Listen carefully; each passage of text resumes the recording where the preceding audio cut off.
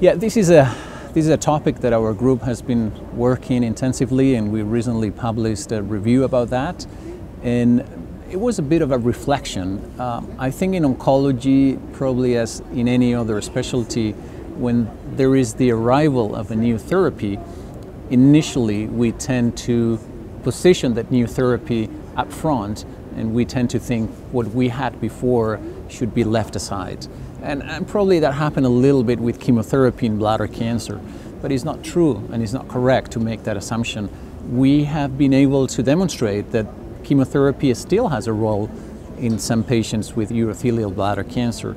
So, for instance, in the first line setting, still chemotherapy is able to achieve a high rate of response and should be utilized, and is still the standard of care for many patients.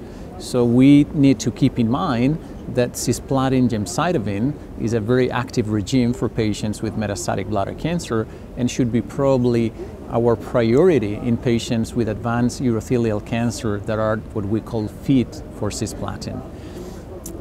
Other settings where chemotherapy could have a role, well, we have those patients that we call unfit for cisplatin, so those patients that are not in a good condition to receive cisplatin-based chemotherapy.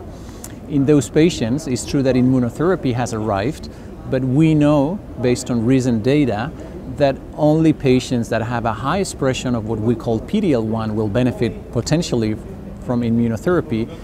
The other patients with a low expression of PD-L1 should still be considered for chemotherapy. Probably carboplatin and gemcitabine would be the ideal regimen in that setting.